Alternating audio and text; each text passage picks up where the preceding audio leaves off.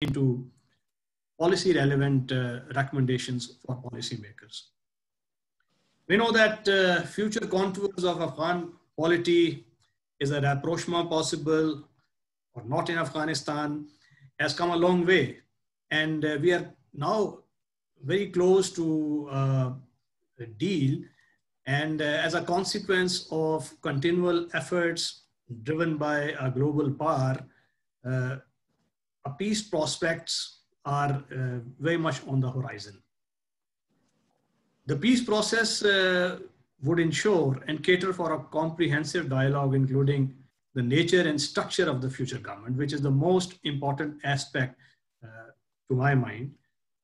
The Afghan constitution, the future of security forces, the nature of foreign assistance after the US forces leave, and the nature and structure of the whole relationship between society and the government is the most important aspect that needs to be clinched in a comprehensive intra-Afghan dialogue.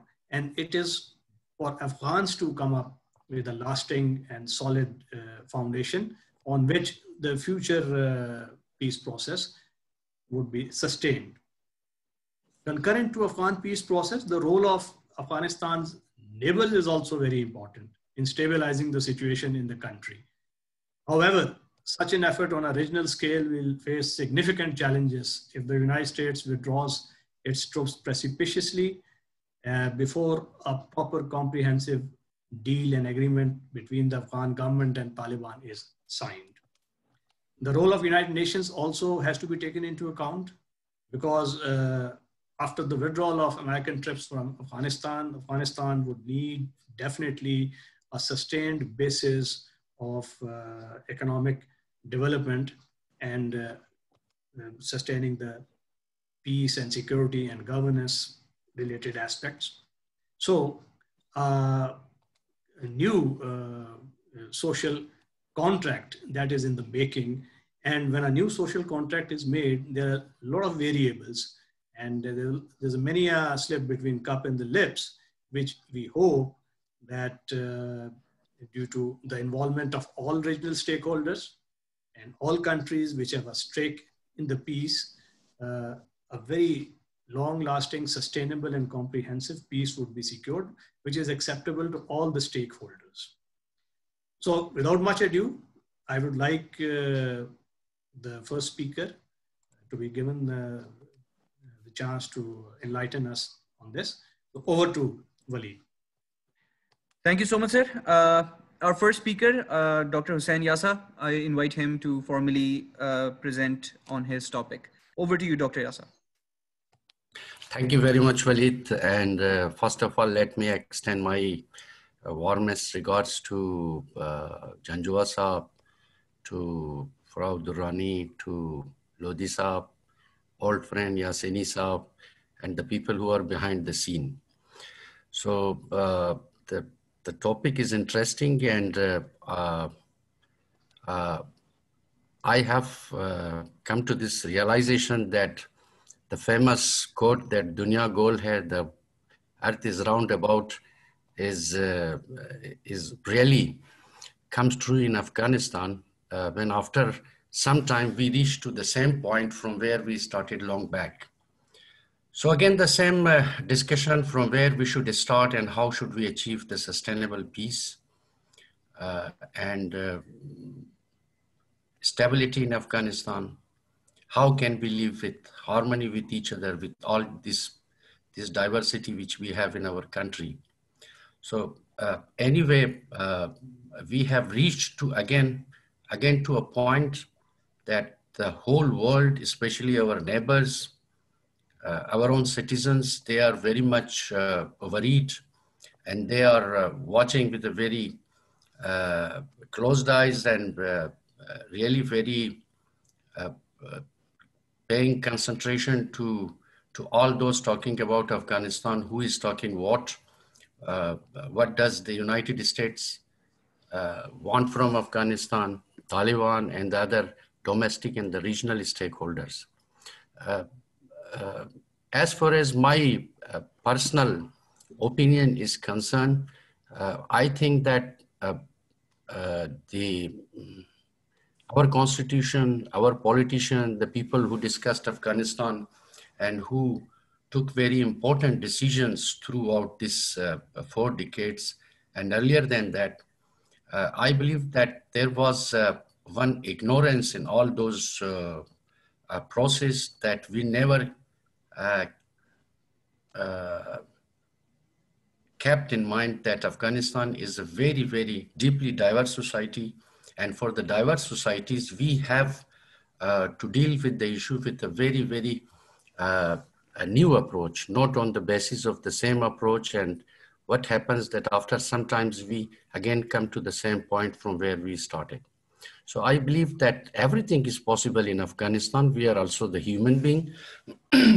we are also, we know the values, but the problem is that how we should live under which type of system. This we never had basically a procedural approach.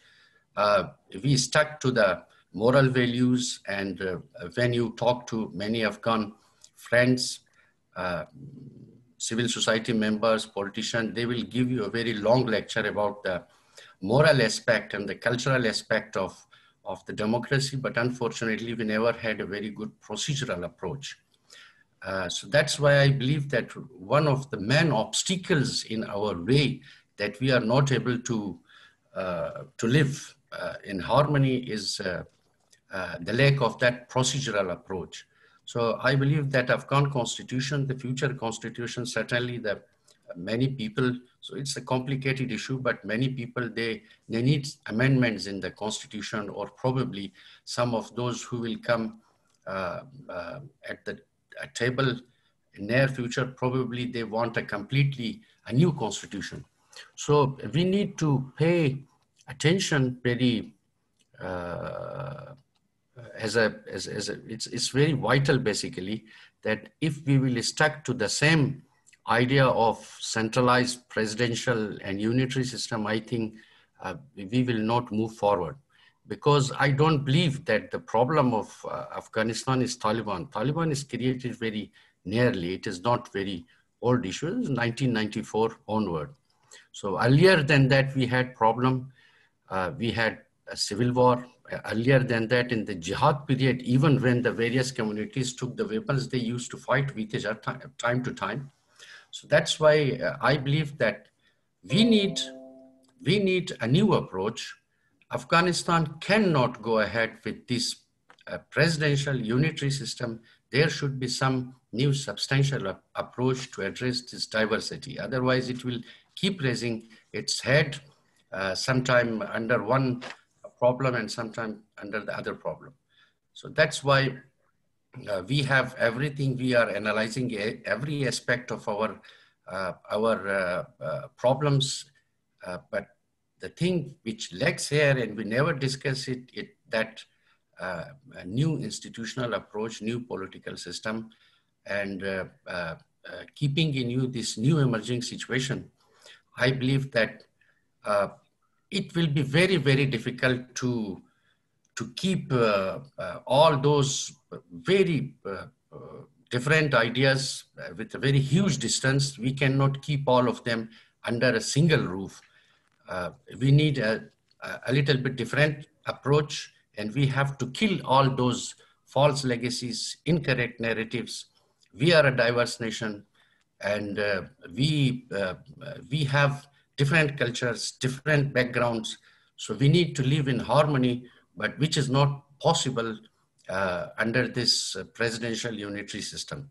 So that's why, once again, probably we will have discussion, and we will further elaborate on this issue.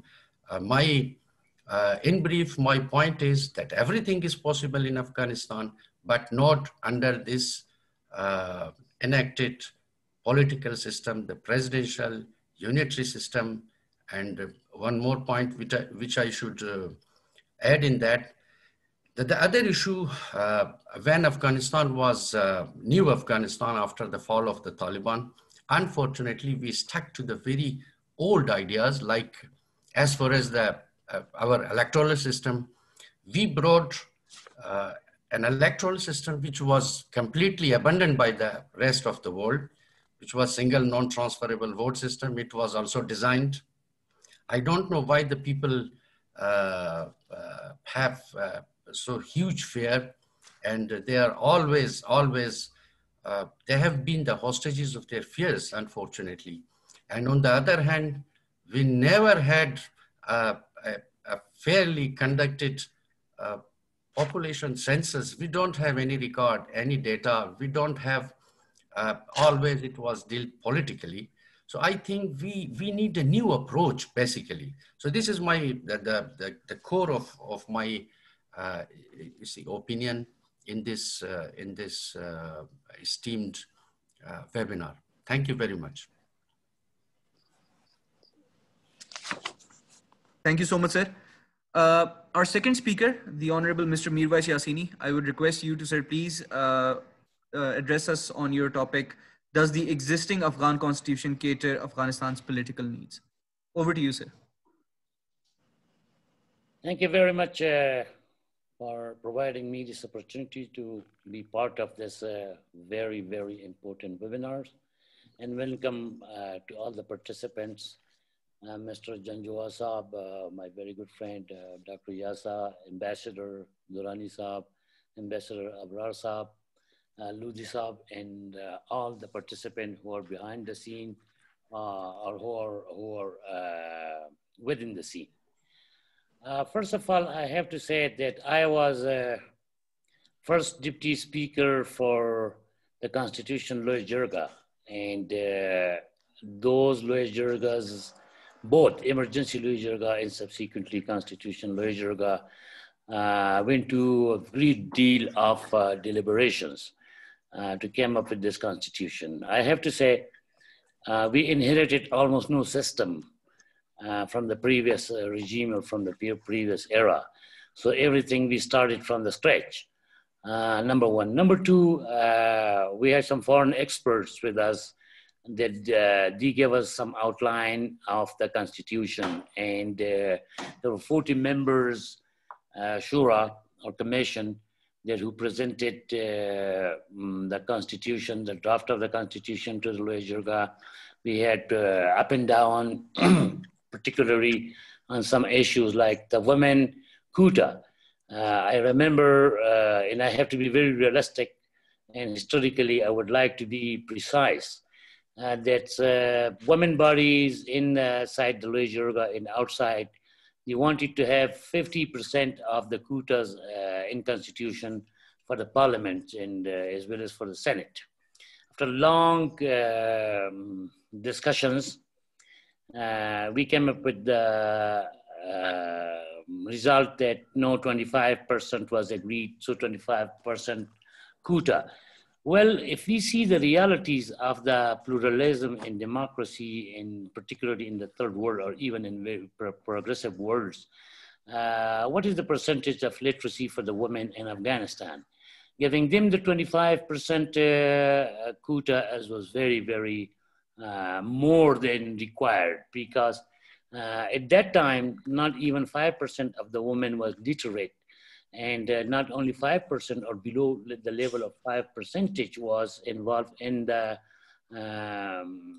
electoral process and being members or representative of the masses within the Senate as well as the lower house, in the provincial councils, in the whole political arena. So that does, of course, is a problem there. As my very dear friend, Dr. Yasa said, the system. Do we have to adopt still the presidential or very centralized system, or we have to switch it to the parliamentary system? That's also questionable. That does need a lot of discussion. Are we able, if we do talk about the current and about the previous, immediate previous system, is the society is willing to observe the decentralized system, as he very well discussed it in the voting system, non-transferable vote, which is already here. Can we switch there to other system? or maybe combined system. This is one. But to me, the more important thing is if we go to the holy books, in different interpretation of the holy books, which is given by Almighty Allah. But the question is of the implementation, number one. And prior to that, the question is of the interpretation, how to interpret the things. I do precisely remember that our constitution is saying that the presidential tenure, the new president has to take the oath on the Jawza, which is the 5th year in the third month of the year. It does mean that it's 4 years, but with all respect, that time the Supreme Court Chief Justice of the full bench of the Supreme Court interpreted it that has to complete 5 years. So there is no sigha. Sigha by mean that there is no any reasons or any dalil to take it out from the out of context to take it to 6 years. 5 year complete, and then on the 6th year, the 3rd month. So what I'm trying to say, whatever we inherited, what we going to adopt, the more important thing will be how we are implementing that, how we are practicing that. Is the law or the constitution is same for the people who are in the power, or the people who are on the street, for the ordinary man? Those things, the most important thing is the implementation of the constitution. If I come to the current constitution, of course, we do need to amend the constitution. All the constitutions have, like the American Constitution, the amendments are more than the actual body. So we have to do a lot of amendment. In order to start it from the scratch, I don't see there any need for it. That will be time consuming, that will be resources consuming, that will be the talent consuming, from where we do get the new body for the constitution. So that will be better if we amend the current constitution, even though if those amendments are very profound, if the amendments are very vital, we have to amend the current constitution. As far as I have heard, as far as I know from the Taliban, they would like to change the constitution. But I will strongly recommend the amendment of the constitution. Of course, other thing is that the right of the citizens. And we, for the past 20 years, there was no practical room, or there was no practice, really the right of the citizens, right of freedom. That everybody does take its own analogy, and everybody does take its own interpretation of the Constitution. Well, is the Supreme Court is the body to interpret the Constitution, or is the Commission of the interpretation of the Constitution is a valid source to interpret the Constitution? Those things have to be ascertained ahead of time. I don't mind if you go and switch from the presidential system to the parliamentary system, but very importantly, we have to have the political maturity in Afghanistan. Do we have the still in our current, which I'm a member of it, the current lower house and the upper house, are those are mature bodies? I'm talking, are they are loyal to their, first of all, they can define their national interest by individual or by at large. Can they implement their version of the national interest? Is there any room for that? So my point is, in short, we have to stick with the current one, constitution, but with the very important and significant amendments that will not take a lot of time. And as far as our Taliban are concerned, that we have to change the constitution. Section number 1 is very, very clear that nothing coming in this constitution has to be repugnant or differ to the Islamic values. I think that section is enough, and that just embodied the whole constitutional essence, that things has to be according to Islam, nothing is repugnant or against the Islamic laws in values. That's very important. But again, I would say I'll recommend the current constitution with deep and vital and fundamental amendment in changes in the system. Thank you very much. Thank you very much, sir. Now we move on to our next speaker, Ambassador Syed Abrar Hussain, who will be speaking on can UN contribute towards Afghanistan's reconstruction in the post-US withdrawal from Afghanistan. Sir, over to you.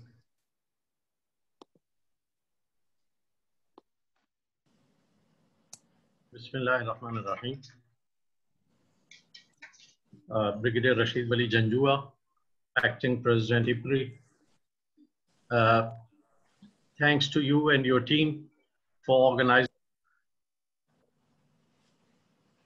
providing me with an opportunity to say a few words in this regard. I'm happy to see many friends and Afghan experts around. Let me convey my regards to all of them, especially my friends from Afghanistan, Brother Mirwais Yasini and Dr. Hussain Ali Yasa. Well, in next few minutes, I'll try to look into this question. Can UN contribute towards Afghanistan's reconstruction in the post-US withdrawal from Afghanistan? Well, before coming directly to the answer, let me briefly touch upon the background. The UN and Afghanistan have a long-standing partnership.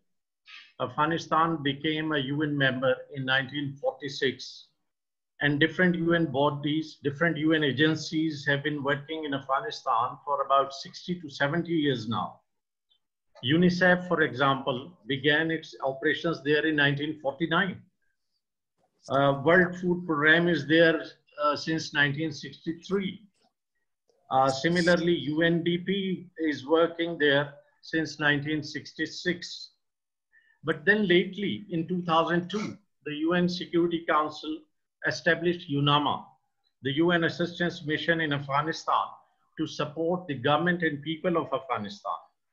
UNAMA works with other UN agencies to achieve greater coherence.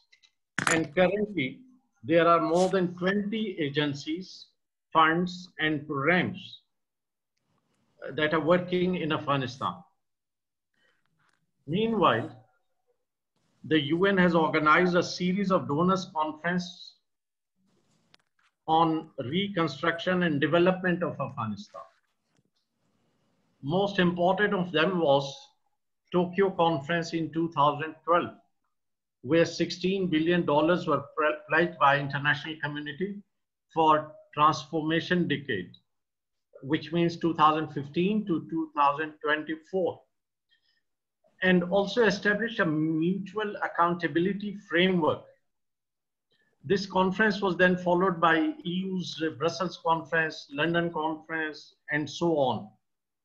In Brussels conference in 2016, $15 billion were pledged.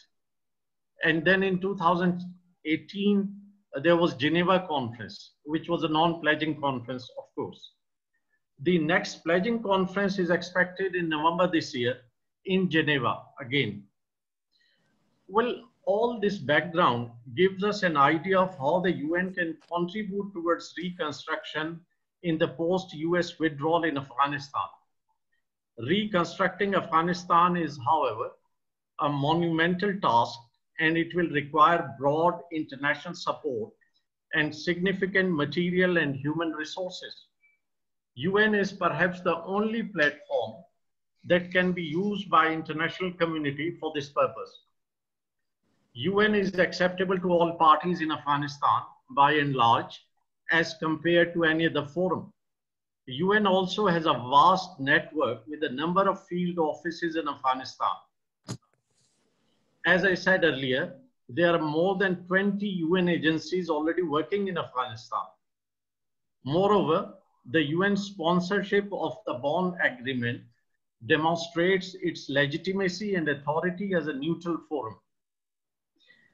The Afghan reconstruction primarily requires restoration of all national institutions that provide law and order,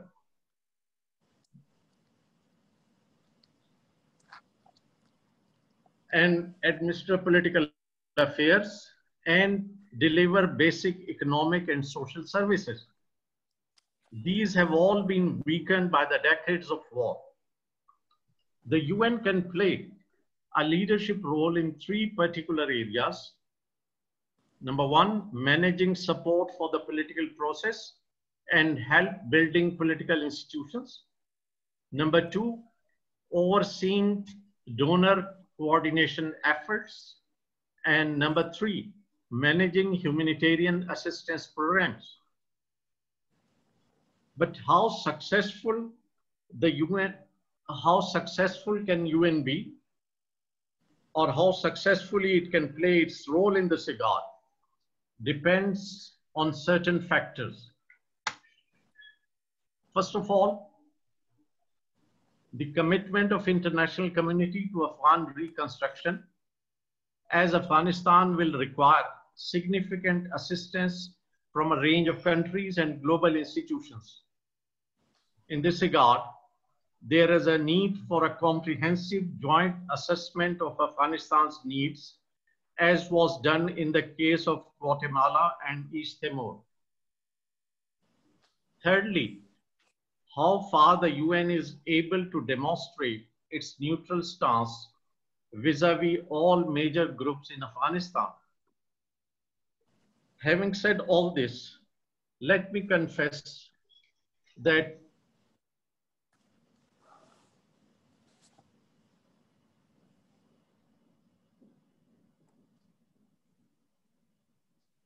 Ambassador Abrar, I would request if you could kindly unmute yourself. I think you've accidentally muted yourself.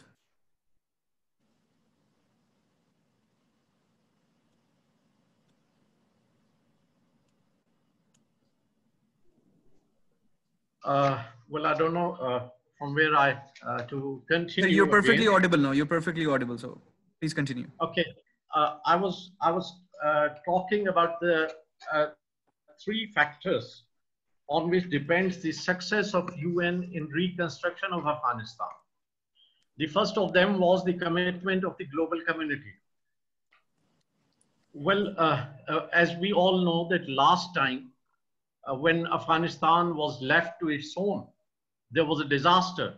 So if the global community realizes that it's important not to leave Afghanistan alone this time, and they are committed to Afghan reconstruction, then of course they should know that it requires significant assistance, that significant assistance from a range of countries and global institutions. And in this regard, there is a need to assure a comprehensive joint assessment of Afghanistan's needs, as was done in the case of many other countries such as East Timor and Guatemala. And secondly,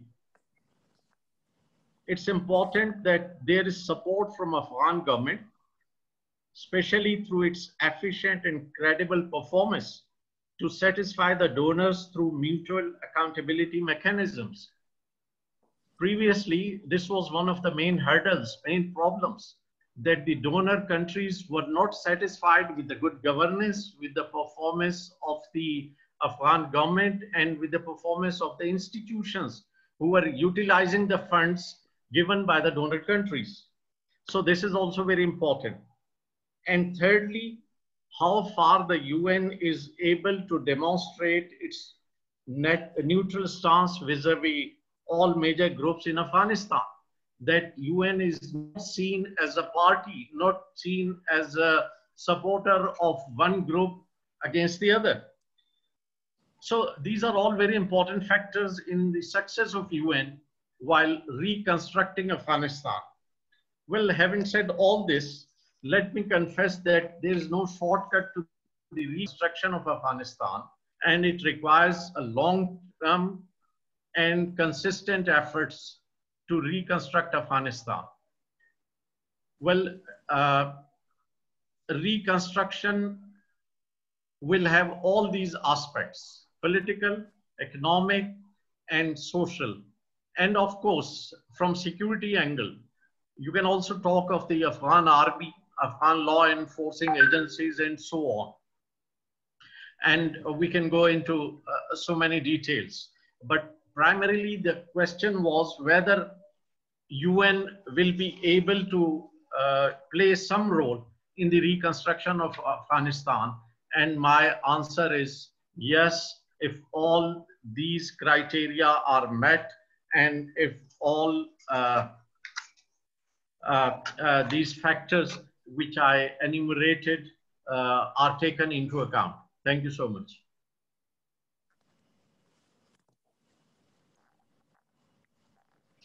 Thank you so much, sir.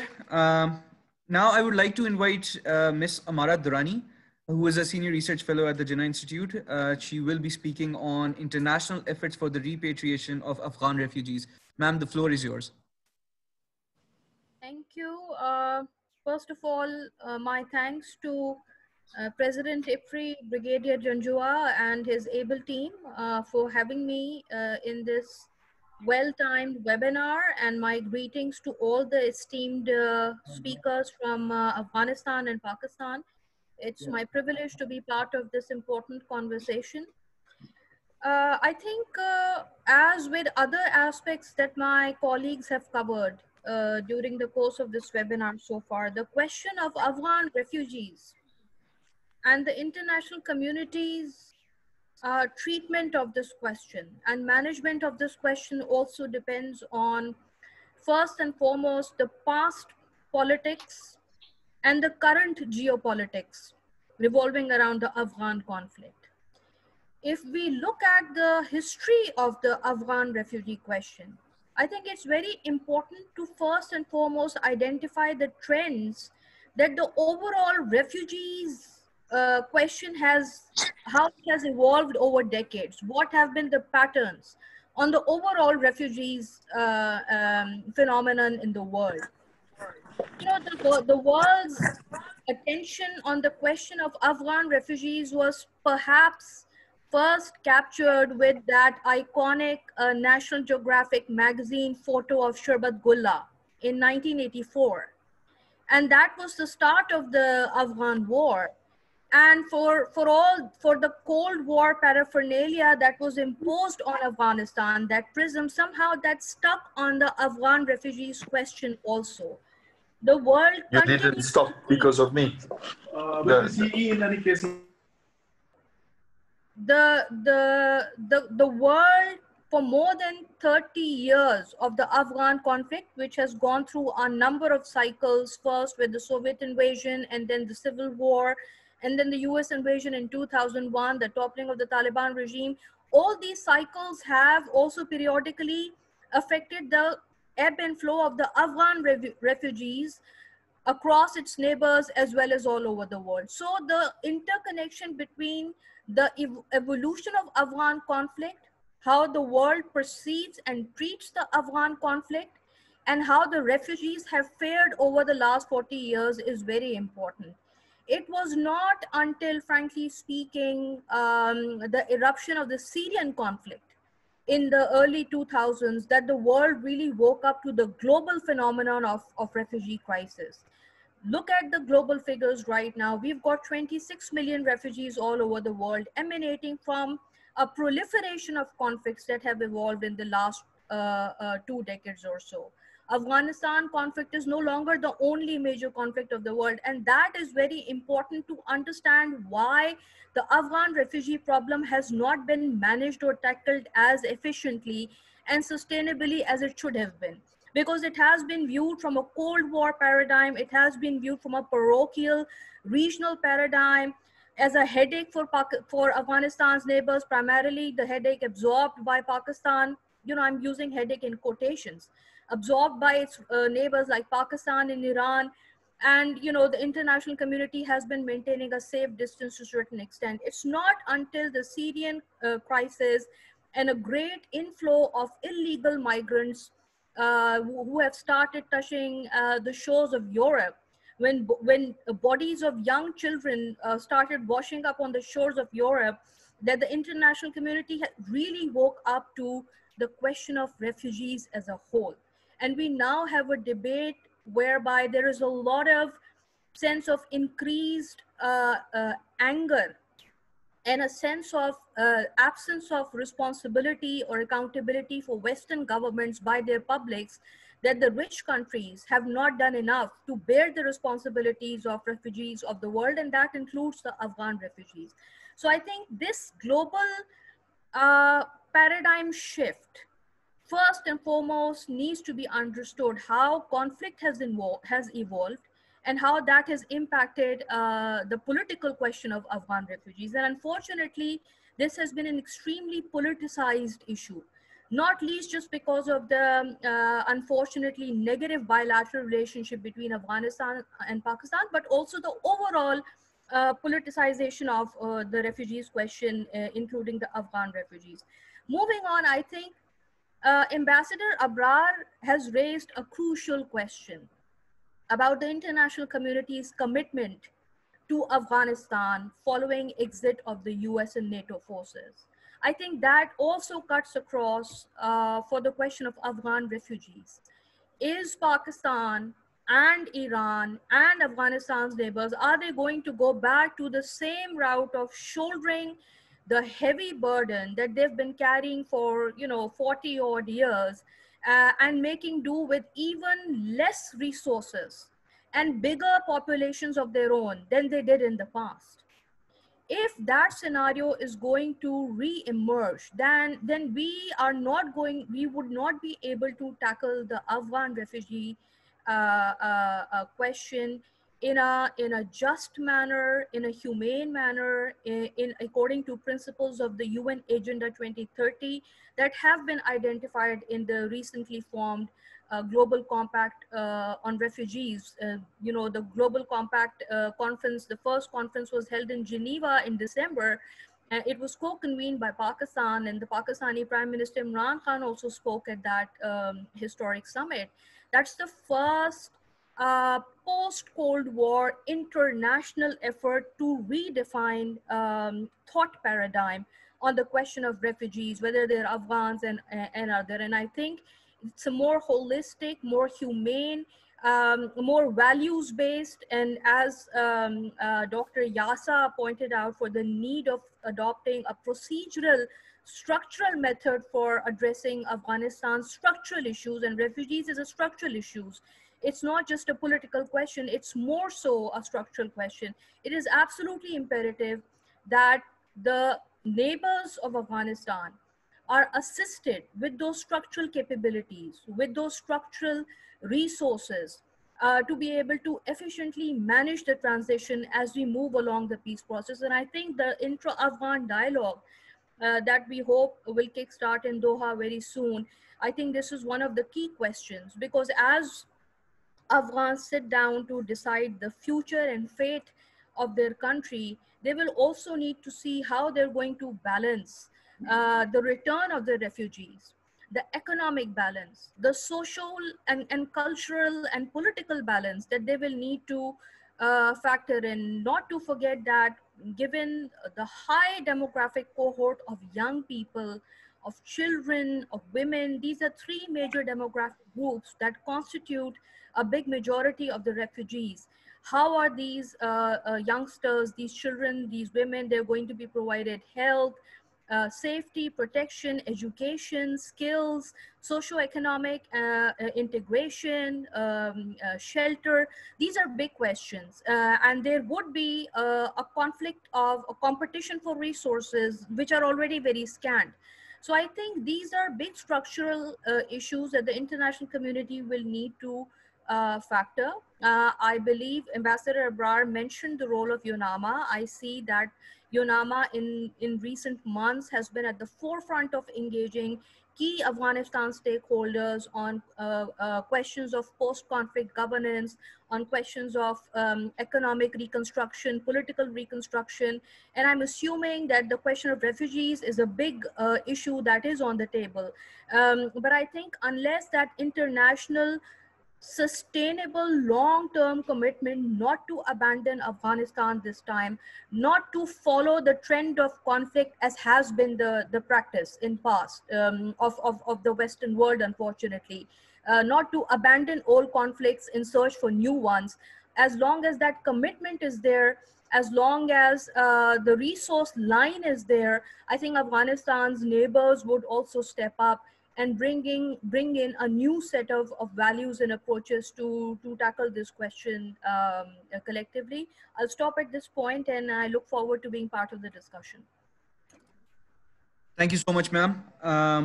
We now have our final speaker of the day, Mr. Imtiaz Gul, and he will be speaking on role of neighbors in the stability of Afghanistan. With that, sir, over to you.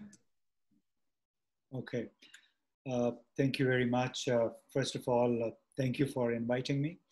Secondly, I really want to apologize for joining you late. I was on a similar consultation webinar with London. So the past 2 hours, we have been busy with that, and I sincerely apologize for having defaulted on my promise.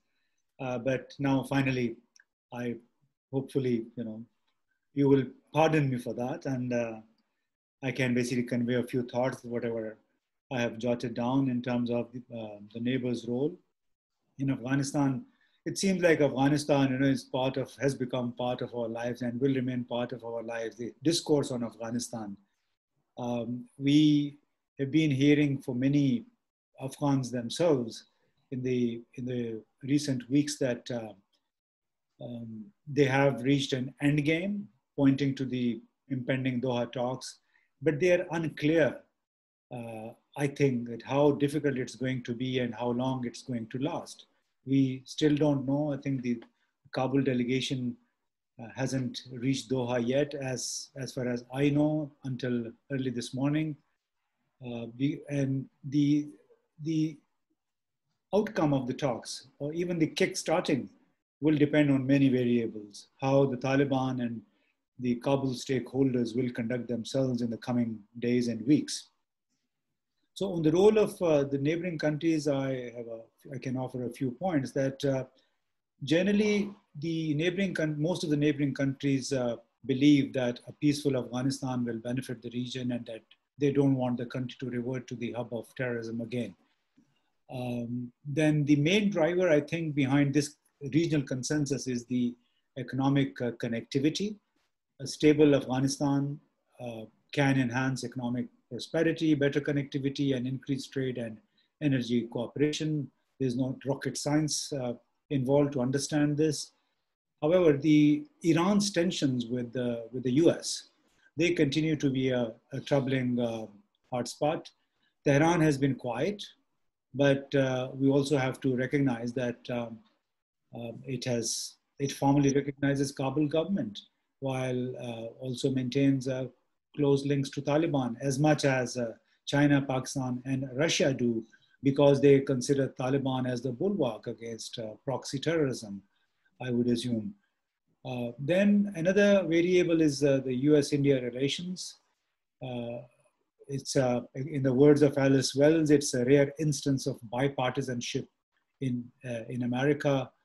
And however, if the Trump administration or whoever comes after him, they continue to look at Afghanistan through the Indian prism, that will be a complicating factor.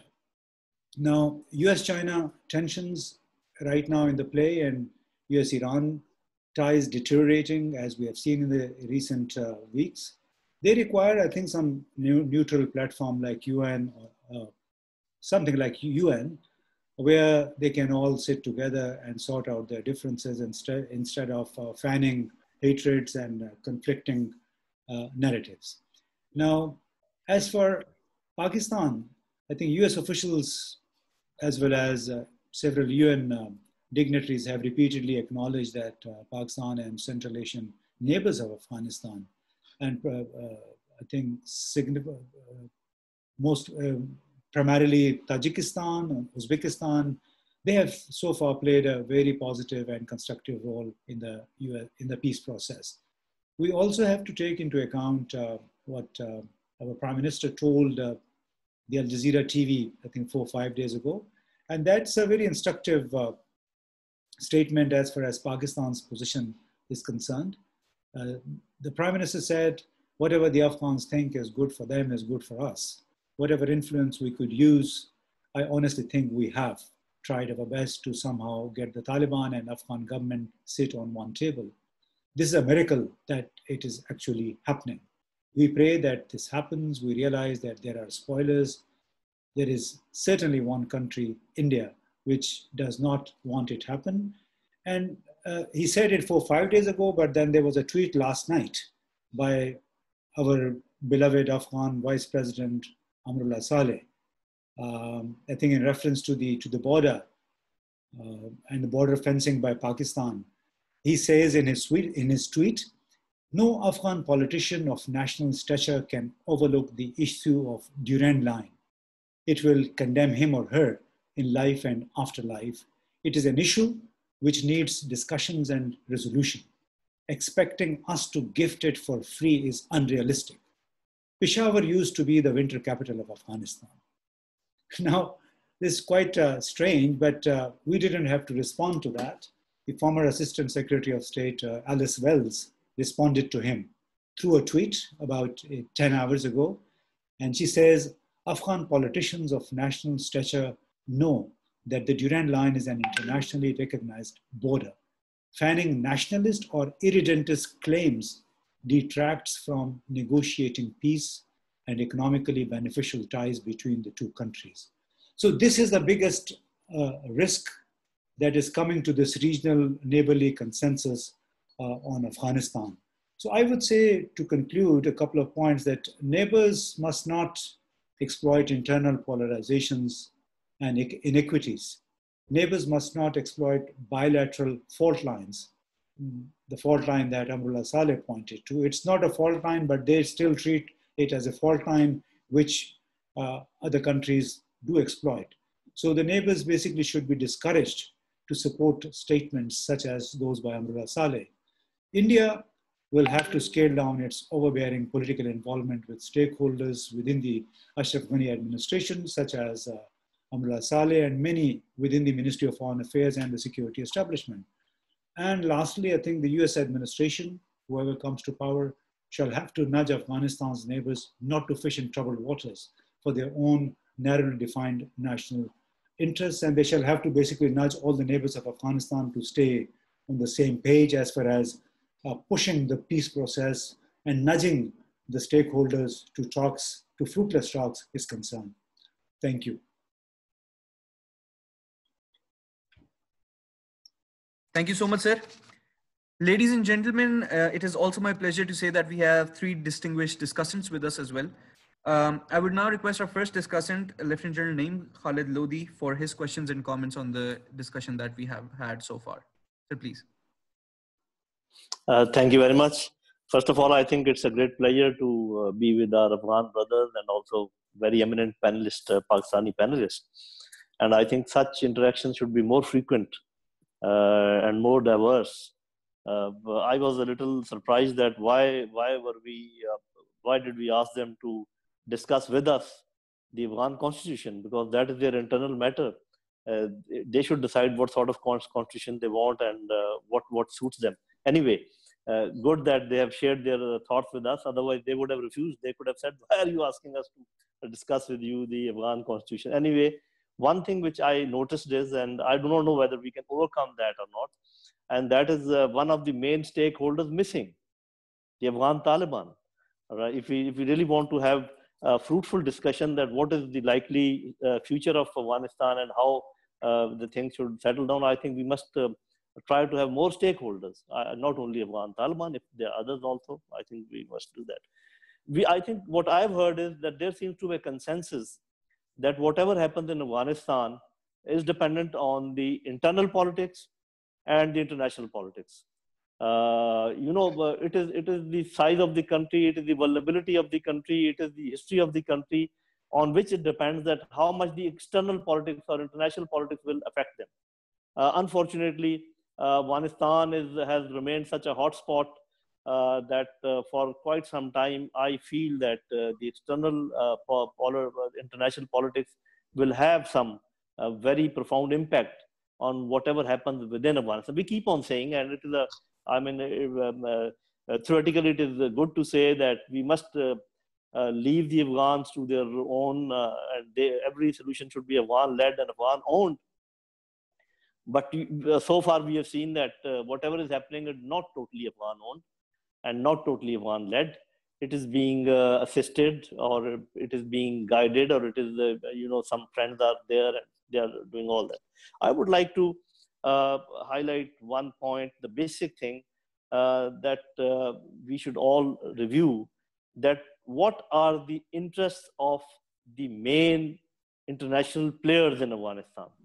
And I think Imtiaz Gul Sahab has very rightly brought out that what would the Americans like, what sort of Afghanistan the Americans would like. Would they like to have Chinese influence, or Russian influence, or Iranian influence, or even Pakistan's influence, and to what extent? And whether they are in a position to retain their own influence, if not physically, through proxies, through Pakistan, through India, or through money, or through dollars, or whatever. They have their ways and means, and we know that. So this has to be seen, that how much these big powers they push forward their agendas in Afghanistan. Unfortunately, I can understand, and we all understand, that the main stakeholders are the Afghan people, and they want peace. They must be fed up. I mean, even the neighbors, we feel that pain, that if once we see that such a big tragedy happening for such a long time in the neighborhood, and how would those women, children, and men living in that area. So Chinese have an interest which is related to CPEC, which is related to Central Asian countries. Russians have an interest which is related to warm water, we know, and it is through Iran and Pakistan, Afghanistan.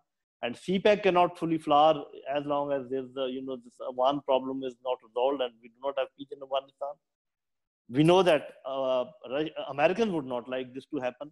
Whatever I've said about CPEC and about Russia and about China, Americans would like to have, would still like to see what is happening in Iran and what is happening in nuclear Pakistan and all that. So it is a difficult situation. I'll leave it at that. I'll just ask a question from my Afghan brothers. We know that there was an agreement between Afghan Taliban and America, United States in Doha, and most of their articles are known to us. There might be certain things, clauses which are not known to us, but we also think that the day this thing was being signed in Doha, the Secretary of Defense, American Secretary of Defense, was in Afghan capital, Kabul, and he was talking to the Afghan government. And I assume that there must have been some agreement between Afghan government and US. If my Afghan brothers can tell me if they are aware of any such agreement between the Afghan government and United States of America, and if some clauses are known to them, they can share with us. And also the second question I would just leave for them is that what do they feel about CPEC, whether they want to become a part of it, would they like to get benefited from that? And if that is the case, how would they balance out the Indian and the American interest, those who don't want CPEC in this area? Thank you very much. Thank you so much, sir. Now I would request the speakers, Mr. Yasini and Dr. Yasa, if they could answer the question that General Lodi has posed. May I? Yes, sir, please go ahead. Yeah. It was really learning and thought-provoking discussion without any doubt. And honorable panel members, panelists, they have covered almost all areas. It is very difficult to comment on all the issues. Just sticking to the last question, I would rather go to this issue of CPEC. As far as CPEC is concerned, now CPEC, we cannot just analyze this big issue, this mega project, some says game changer, just with the context of Pakistan or Afghanistan. This is, as you know, that this is the southern part of the Belt and Road Initiative, a very, very big project.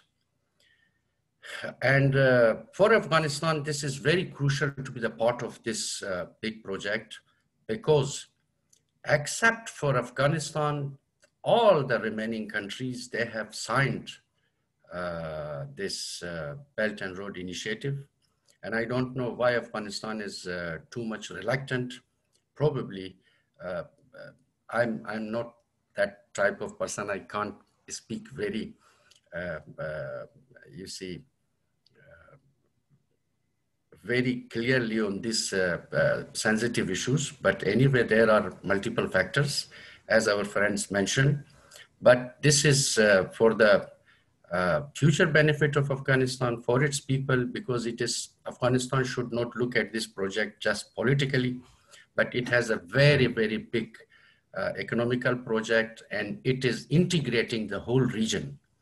So we have been speaking about a lot of other issues, common language, common religion, and a lot of cultural similarities we have, but we should focus also on the geo economy of this big deal which is going on around us. And this is in the favor of Afghanistan, and many, many leaders with whom I have been talking and interacting, they are in favor of joining CPEC. This is not the matter of why we should relate everything, connect everything with the Durrani line, the dead issue. No one is going to pursue. It doesn't, it is no more a valid issue. If this is a valid issue, I suggest that Amrullah Saleh or our president or government should go to any international court and claim it. When they had the two, like President of Afghanistan, Prime Minister of Pakistan, if they have good relations, there is no Durrani line. If they don't have good relations, then always there is a Durrani line. I appreciate Pakistani government, well done. They have done very good. They have sealed their border, and there is no more a valid issue. Why we should sacrifice every issue? The well-being of our people, the prosperity of our people, the stability of our country. Why should we sacrifice all this just for the issue which was dead already? It was the political issue of 60s. We have to abandon this old habit to see everything with the old glasses. This is 21st century, and we have to adopt ourselves with the new values, with the new cooperations of the region. I think this is my approach. As far as CPEC, most of the people of Afghanistan, most of the politicians in Afghanistan, policymakers, they are in favor of this project. Can I intervene here? Absolutely, sir. Please go ahead. Well, Excellency General Naeem Ludi Saab put very important questions in front of us. Number one, 29 February, the accord signing in Doha, and the U.S. Foreign Secretary Pompeo was present there, and then as per the Defense Secretary in Kabul. What does that mean? First of all, we don't have much information of that. But as far as we can imagine and as we can perceive, that was very much diplomatic move. Deal is signing in Doha. Taliban is there, does mean the official recognition to them. And they didn't want to make unhappy the Afghan partner in Kabul, sending another dignitaries here, marked as per here, just to keep the balance for the time being. And not to imbalance the relation of the United States between the Taliban and the Afghan government here. I think that was a very much short-term diplomatic move. Nothing we can imagine beyond that. That's number one. Number two, the CPEC. Well, Afghanistan, if we are claiming our independence and our integrity, we don't have to look toward the pennies in dollars of the other for ages. We have to generate our own income. We have to think about our own national interest. We have to think about our own hunger. We have to think about our own bad and good days. So we need our own economics independence. This is not only independence by the name. CPEC is giving us the opportunity of economics activities, connectivities, jobs, opportunities to our citizens. And who cares if it is not in accord with the Indian or with the American or anybody. So we have to follow our own national interest. And my view, we do have to stick with all the projects which giving us the food, which giving us the words, which giving us the hard currency as well as the soft, whatever you name it. So I will stick to the Afghan national interest, and the Afghan national interest does require that we have to have our own economy rather than to depend on the other economies and look for we cannot remain bigger forever, ever. So we have to be independent in our own home. Thank you very much. That was my answer to Mr. Lodi. Thank you very much, our honorable participants. Now I would request our second discussant, Ambassador Asif Durrani, and he is our final discussant, for his questions and comments regarding the discussion. Sir, please. Thank you very much, dear. First of all, let me formally welcome my dear friends, Janab Mirwais Yasini and Dr. Yasa, who have very kindly joined in this very important discussion on Afghanistan peace process and its prospects and challenges. Definitely, their valuable comments and their participation has enlightened us a lot to learn about the existing trends which are going on, especially after the signing of the accord between the US and the Taliban. However, this may be a big step we may consider, but at the same time, there are many challenges which we face. From the Pakistani perspective, and since Pakistan has suffered a lot as well because of the happenings in Afghanistan, and because of the commonality, the kind of commonality between Afghanistan and Pakistan need not to be reiterated. The kind of access which Pakistan and Afghanistan have both with each other is rare. So that creates a symbiotic relationship between Pakistan and Afghanistan, irrespective of the fact that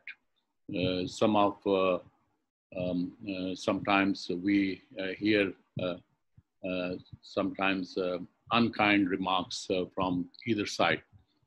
But at the end of the day, we are brothers.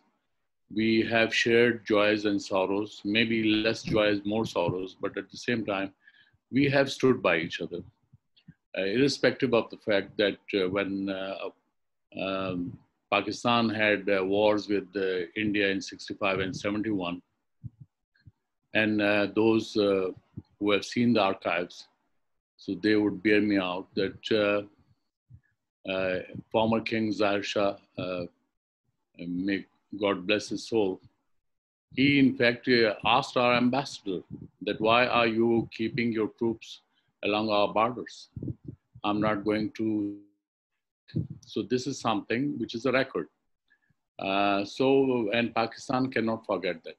We normally do talk about that Afghanistan was the first country to oppose Pakistan's admission in the UN system, but at the same time, subsequent events, there may be certain, unpleasant events, but when it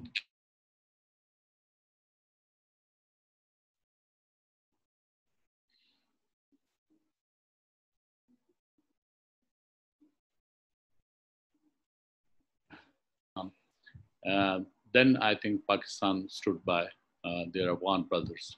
So this is something we have to keep in mind while we discuss the differences among the two brotherly nations. Now coming to the actual issue now that that the accord have been signed, and after much wrangling, the prisoner exchange by and large has taken place. There may be some irritants left.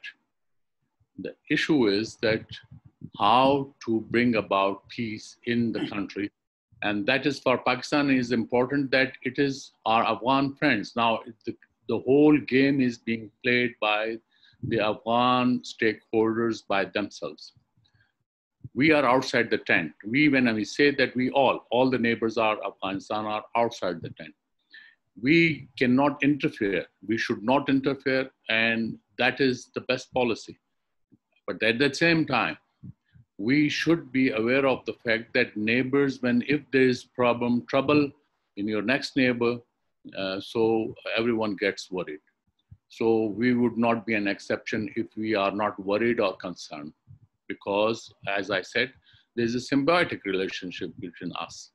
So in that case, Mirwais Yassin Saab has very ably elaborated about the constitutional process and how it came about, and he himself has been the part of that constitutional process. We are much enlightened. Dr. Yasa has raised very important issues with regard to the existing presidential system, or in the past, this kind of system, which has not catered to various ethnic groups or religious groups. Those were neglected. And especially after 9/11, I think two major issues need to be looked into. And that is the literacy in Afghanistan, women's issues, those are very important. And same is the case with regard to the new awareness with regard to different stakeholders who think that instead of presidential form of government, parliamentary form of government suits Afghanistan. These are quite crucial questions, may not have been raised perhaps before the Soviet invasion of Afghanistan, or even during the Civil War after the withdrawal of the Soviet troops. But now these questions are being raised. So, and then that is being raised within the boundaries of Afghanistan. That has to be decided by Afghans themselves. No one else can do that. As an observer, I can only see that when you look at Afghanistan's present constitution, it looks like a cut and paste from the American Constitution in its very archaic form, that it has a two-tenure president and off he goes. But at the same time, this constitution is the Walasi Jirga elections take place on non-party basis, while there are over 70 political parties in Afghanistan. So I want to understand that how this political engineering has been done and how this constitution was adopted. Maybe Yasini Saab can enlighten us that how can elections could be held on non-party basis in the Walasi Jirga, and then presidential system is also, the presidential voting also takes place on non-party basis. And then there are parties, and there are groups, there are interest groups. So how it takes place? This is also a question, and to our both Afghan eminent panelists, if they can answer us on that. And definitely we would be looking forward to their responses. Thank you so much. Sir, thank you so much. Now I would request once again our speakers from Afghanistan, Sir Yasini and Dr. Yasa, if they could elaborate on the question. Well, thank you very much. It is very important question given to us by our very dear friends, Ambassador Durrani. First of all, democracy without party is not moving anywhere. Pluralism is with the party. There's no doubt about that. In theory, we must have political parties here. They have to introduce their candidates according to their parties and give tickets to them according to their parties' symbols and commitments. But we do not have, unfortunately, yet well-established political mainstream parties. There are different reasons for that. Number one, the 40 years of the chaos made the right-wing parties to the militancy. The 40 years of the war made the left-wing parties like Khalq and Parcham also to the other form of the militancy. And I would say that these are the militant parties rather than political parties. If we see that how many seats is occupied, even though if their candidates were not introduced by their parties to the floor or to the election commission, that's not exceeding, the biggest party is not exceeding more than 10 seats. And when they go to the parliament, under the so-called name of their parties, there's a floor crossing, and you don't have any floor crossing law to be prevented there on the floor of the parliament. So we have, first of all, we have to institutionalize the political system and the politics in Afghanistan, which is not yet.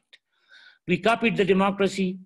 We forgot about democracies of 50s and 60s that was demolished because of this revolution in up and down in chaos in the interventions of the foreign countries and also by the invasions and internal fighting in chaos. So we don't have yet established political system. We have to politicize the politics here, but I do mean we have to organize it. It is not organized yet. We don't have political parties there. There has to be political base there without political parties, even if it is parliamentary system, like in Pakistan, India, Kenya, or in the UK on the top of that, or presidential on the top of that is the United States. That does require strong political parties. We are lacking that. So hopefully one day, sooner than later, we have to establish that. In keeping in mind, after the peace talks, that has to be the #1 priority. How we can bring? Do we still looking toward democracy and pluralism? I don't have any other system in the world. I don't see that. So we have to stick to the pluralism and political actions here in Afghanistan, and it does require the political parties. Indeed, this is a very valid point, and that has to be reformed, or that has to be fundamentalized or institutionalized in the near future. Thank you.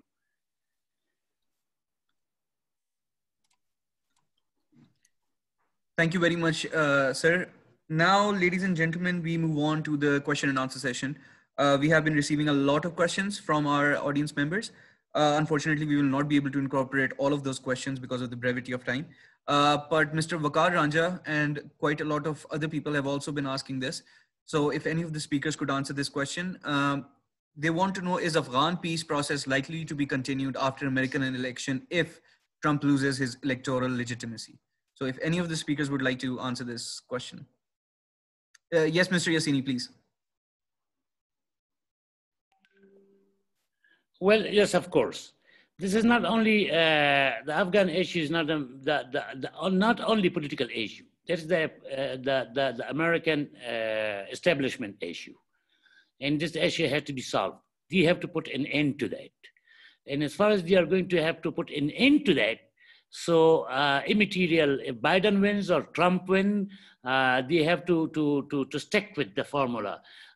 In the light of the international.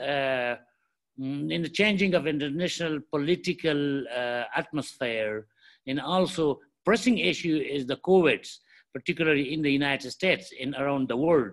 They have to change the current political discourse and putting an end to this issue in the logical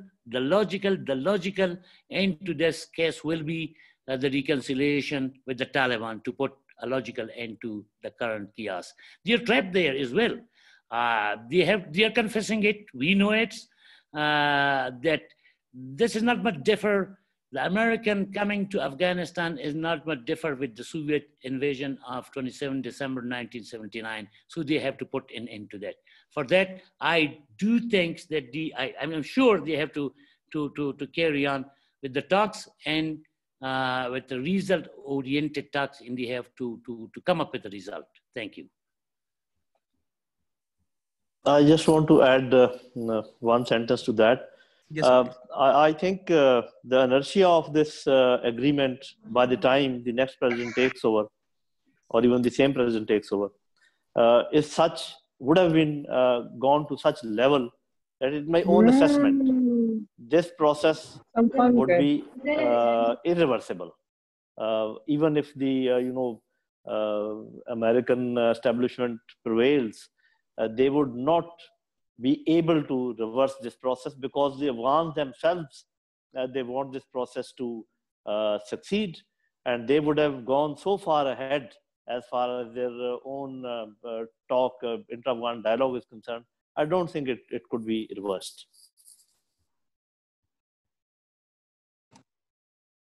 Yes, Ms. Durrani, you have the floor, please. Thank you. I think it is fallacious to tie or to perceive the future of continuation of Afghanistan peace process only with the US as a core actor. I think this is a mistake that a number of analysts continue to make.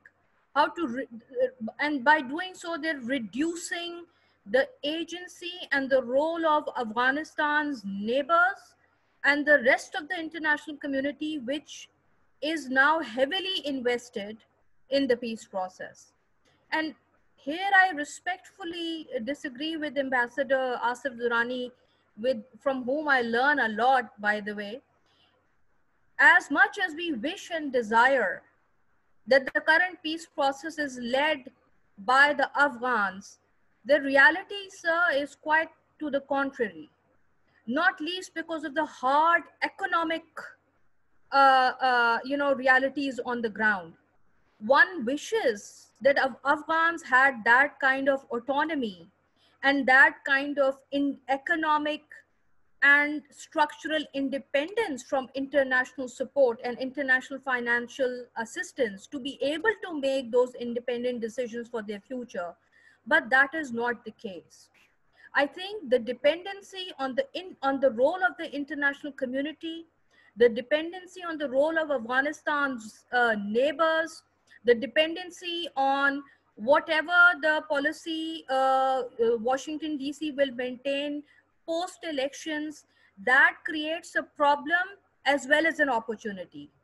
The immediate problem from my view is that while the international community along with the US is currently invested in the Afghan peace process, doesn't seem to be an international consensus of the key players, of the key powers on what that future ought to look like. To me, that is a big structural problem. Unless there is an unprecedented international consensus on how Afghanistan needs to be reconstructed, these fault lines will continue to make the peace process vulnerable and fragile. I think it is imperative that in addition to the US or with the US, there has to be an international consensus. It's not just about the US, it's not just about Pakistan or Iran. What is the larger international community thinking? How are the key players, whether that's Russia or China, the Middle Eastern country, have we achieved that international consensus? To my view, that is not the case. Yeah, I think that there is this international regional consensus already present, and we can see that. So maybe we may differ with you on this very instance. And also, I think you're contradicting yourself by saying that it's fallacious to tie the Afghan peace to the American involvement. It's not fallacious. It's a reality. It was just one threat of withdrawing $1 billion from the American assistance, which basically made Ashraf Ghani come around the corner and release almost all the prisoners.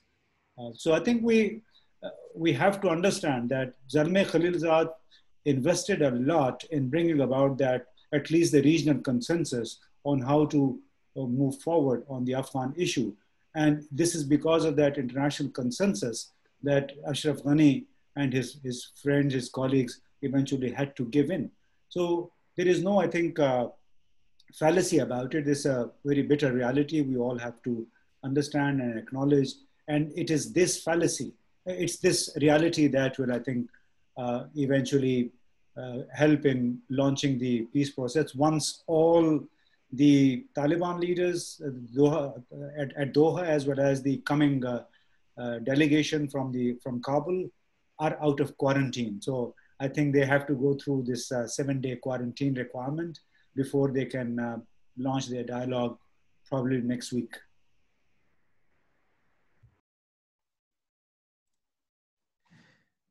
Moving on to the next question, the question is regarding ISIS, which is what are the interests of ISIS in Afghanistan, and to what extent ISIS is able to damage the peace process?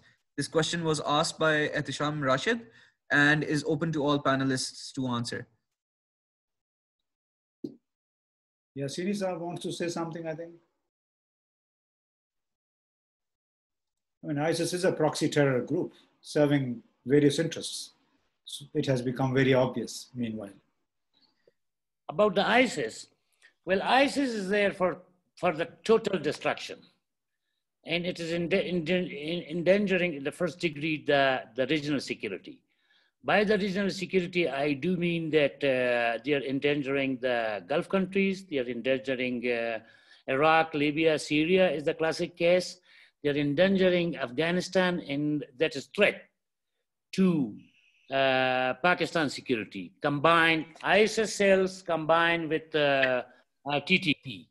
And that is active in some areas in Afghanistan. It is a very bitter reality. And what is happening across the border on and off, and North and South Waziristan as well as in Baluchistan, most of those cases are originated by the ISIS with some regional players, knowingly or unknowingly, and some of the Taliban, unfortunately, some of the very, very fanatic Taliban. There is a fear that in the case of the peace, that will also join the ISIS cells, but ISIS cell is still active, present.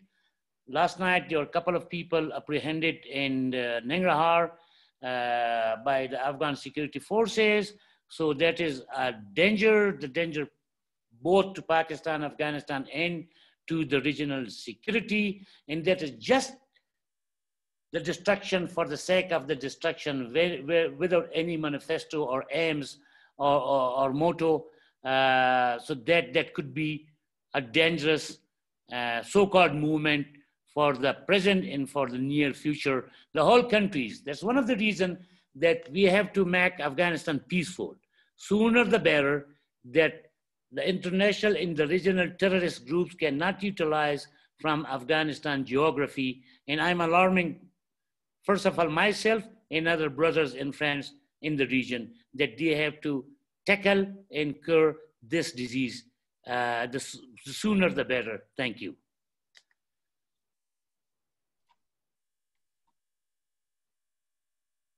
If we have no further questions, so I would like to move to the next question that we have.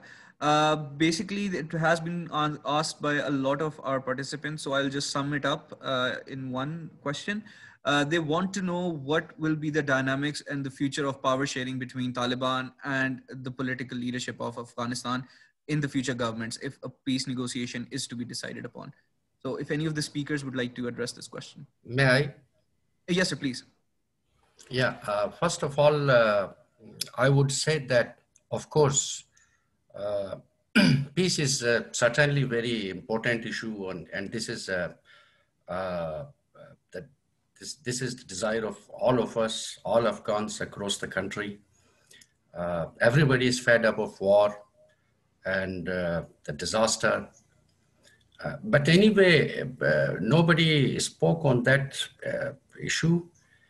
The overall peace process seems to be a little bit, in my view, a little bit mechanical, rather than a genuine one, because it seems that many players are very tactfully playing the game,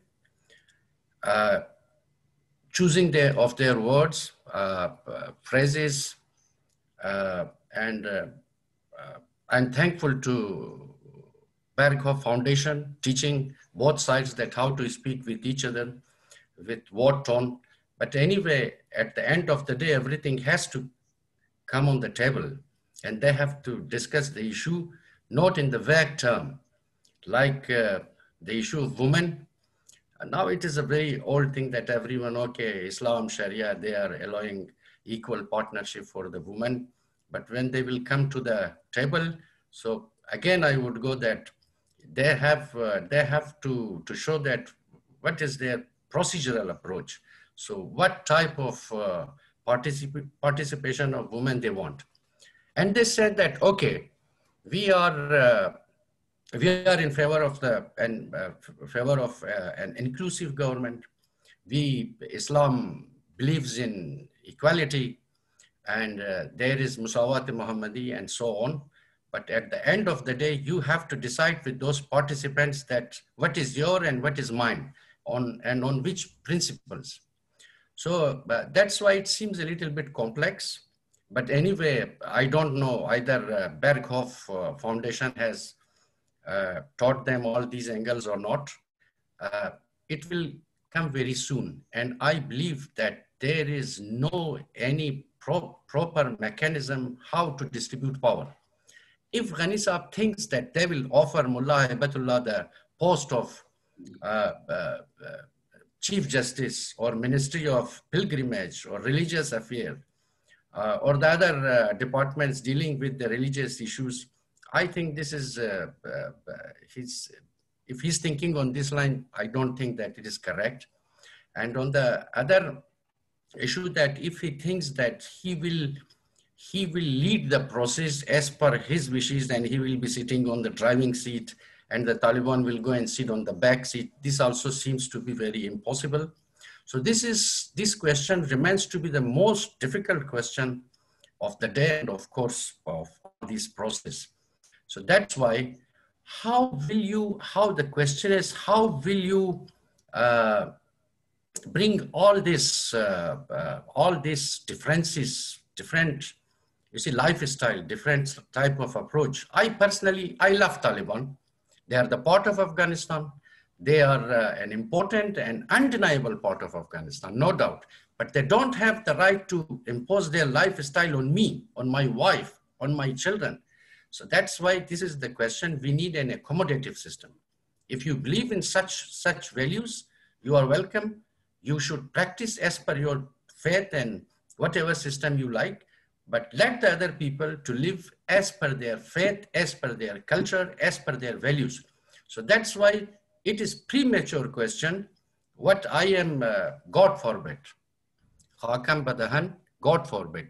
What I am looking at this upcoming scenario, this is not a very bright outlook. I don't see that. And I am sure that the Taliban, it is not yet started, but it's just announced and all sides are emphasizing on the peace, ceasefire.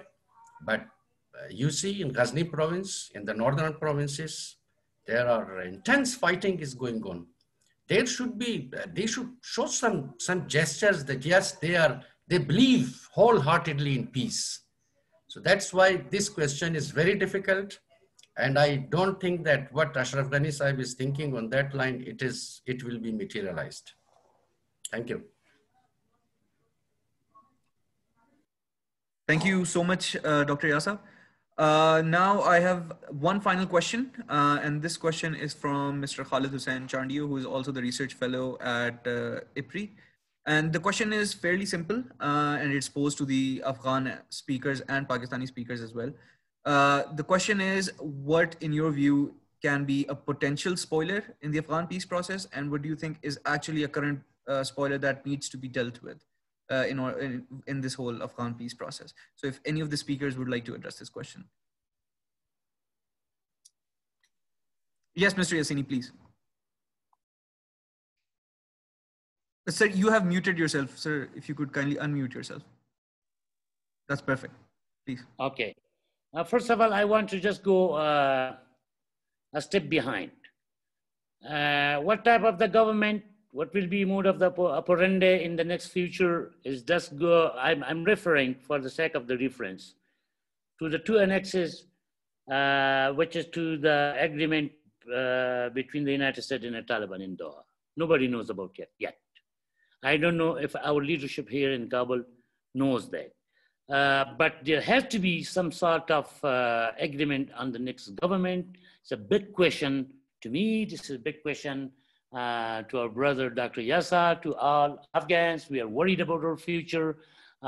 We have we cannot go back to 2002, 2001, 2000, 1999, and something like that.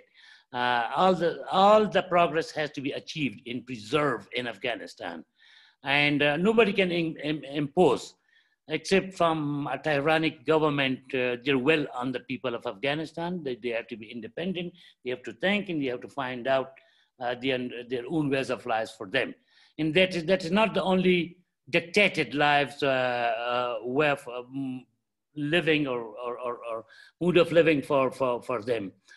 Just if you do not do that, and if you try to impose a certain type of dictatorial on the Afghans, that will lead to another calamities in Afghanistan and without its boundary. So just leave Afghanistan for the Afghan, that how they would like to live in Afghanistan. That was the second thing, the spoiler. All those who can benefit from the chaos in Afghanistan is the spoilers. All those hands who are infringing the security of the Afghan and its neighbor, those are the spoilers. The United States has to be aware of that. We have to be aware of that. The Afghan government has to be aware of that. And the Taliban has to be aware of that. And that is the most dangerous segment of the story, because they would like indefinitely to see a chaos that to make the water dirty, and then they can catch their fishes in it. So this is a very, very important issue in the international community, and all those who are leading the process, in particularly the process of the peace, has to be vigilant about those players. They can play the negative role here. Thank you. If I'm allowed to add, I think Yasini Saab covered it. He laid down the principle very well, that all those who benefit from the chaos will be the spoilers. And I can list some of them, if I'm allowed. Forgive me because I am a general and a retired general and not a diplomat. So at times I don't know how to be diplomatic. ISIL, Tehreek-e-Taliban Pakistan, narcotic barons, gun runners, and many others. And I would just give one apprehension, and you can interpret it yourself. Whereas Americans are interested in their own peaceful exit, whether they are interested in peaceful Afghanistan or not, I would not comment. Thank you.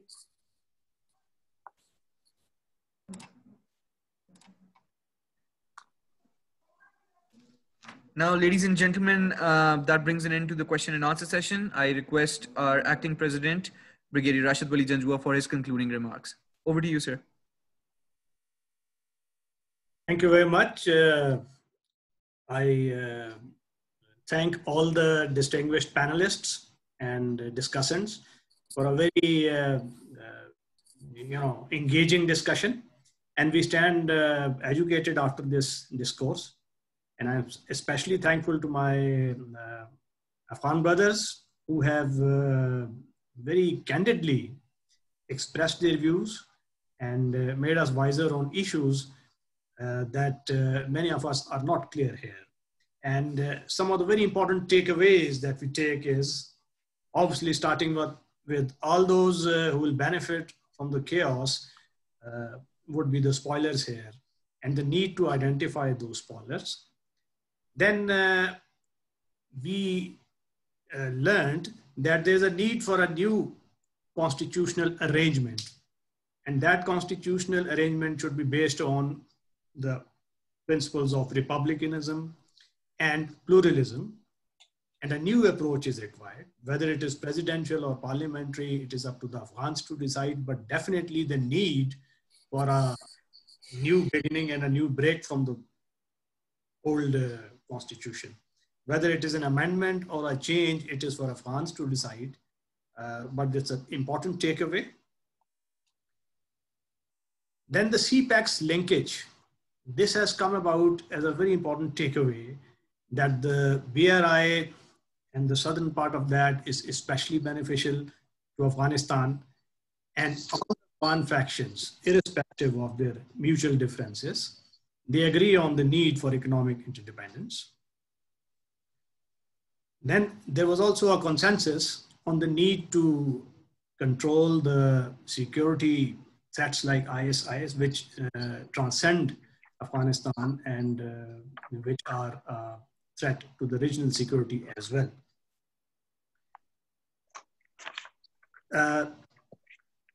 An aspect regarding the Afghan politics and the need to have parties with a lot of maturity was also highlighted, and I'm sure, given a long peace interregnum after this long conflict, that process of democratic reconstruction would also begin along with the reconstruction of Afghanistan. The need for international communities, sincerity and commitment, as pointed out in the end by General Lodi, that the commitment and sincerity of the United States, being the strongest proponent of this peace process and the largest stakeholder, is also crucial. And the role of international institutions is also crucial from the rebuilding and reconstruction and repatriation of the Afghan refugees, because unless there is a commitment on the part of international community for a long-term and sustained basis, this peace would be fraught with risks of a recidivism back to the violence and conflict. And for that, international community and even the regional countries have a large role to play. So with this, I conclude the seminar, and I once again thank the participants and discussants for a very engaging discussion. Thank you, sir. Thank you. Ladies and gentlemen, thank you very much for your participation, especially our speakers and our active participants. Thank you all for joining us today. We hope to see you again soon. Thank you very much. Thank you very much. Thank you. Thank you.